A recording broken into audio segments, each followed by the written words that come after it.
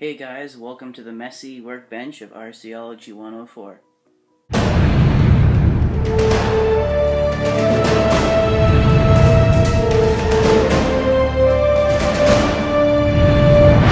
So today, amongst all the clutter, we have the RPM gearbox for the Traxxas Stampede, Rustler, and two-wheel drive Slash.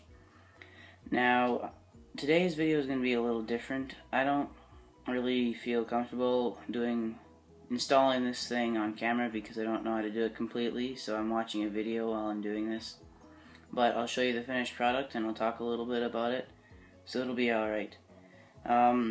If you want to see how to install it on a video, you can check out a whole bunch of different videos on YouTube. Personally, I like the darkeclipticheart. His videos are really good and he tells how to install stuff very well. So next time you see this thing, it'll be ready and installed on my truck. Okay, so now I have this gearbox installed and I really like the way it looks.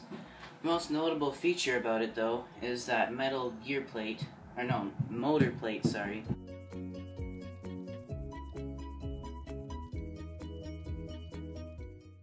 It works as a heatsink, so it keeps it cooler, and it also is stronger than just the plastic one on the stock one. Personally mine, I had problems with the motor moving all the time, so then it would strip all my spurs, so I had to replace those quite often with that. But now this should fix that problem.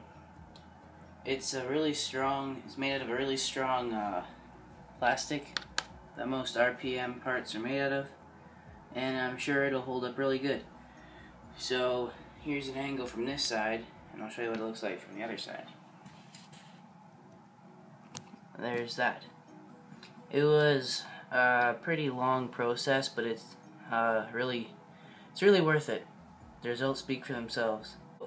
And I've heard that the RPM wheelie bar mount fits on this way better than it did on the stock one, so it'll work a lot better.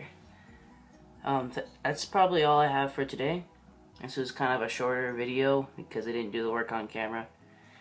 Once I figured it out, it was pretty simple, but I'll leave a link in the description to the video that I watched.